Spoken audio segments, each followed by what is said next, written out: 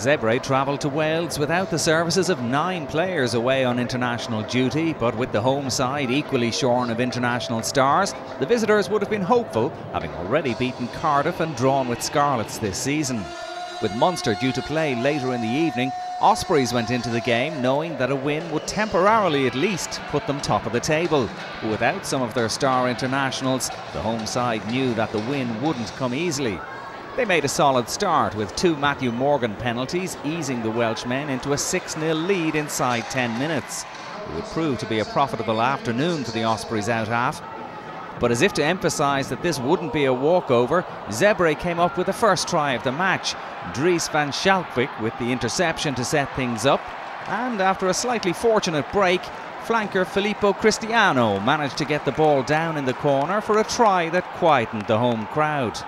Paolo Buso converted, and that put the Italians 7-6 ahead on 13 minutes.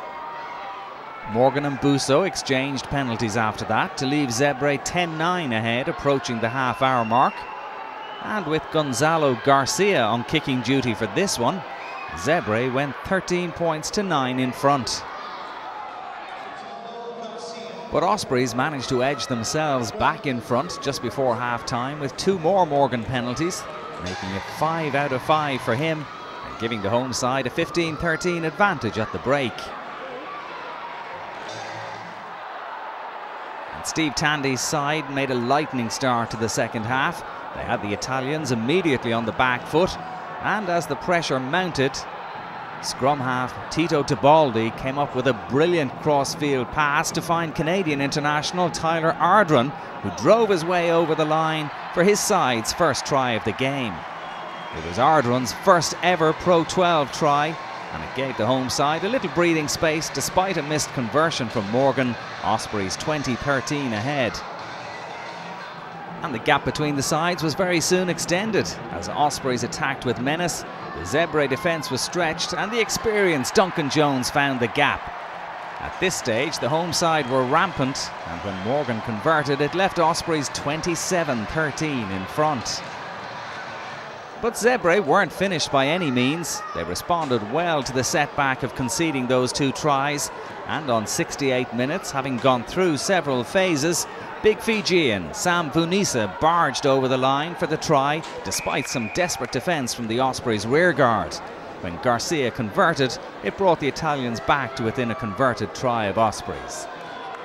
However, despite their best efforts, Zebre were unable to create that try-scoring opportunity, and in fact it was Ospreys who came closest to adding another score.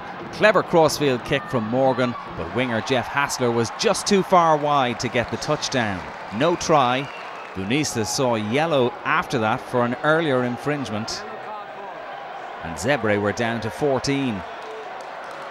And it was Morgan who had the final say with a late penalty to give Ospreys a hard-earned 30 points to 20 victory.